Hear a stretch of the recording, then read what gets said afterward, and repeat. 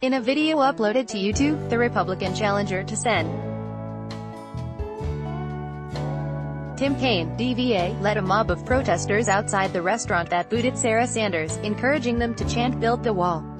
In the video, candidate Corey Stewart, who is running a campaign closely aligned with President Donald Trump while advocating for keeping Confederate monuments, addresses the crowd and disparages the owner of the Red Hen restaurant in Lexington for asking White House spokesperson Sarah Huckabee Sanders to take her dining party and leave. He then encouraged the American flag-waving crowd to chant President Donald Trump's anti-immigrant mantra, "Build the Wall," as cars drove, with some honking their horns. On Saturday, the head of the Virginia GOP resigned rather than be aligned with Stewart. You can watch the video below via YouTube.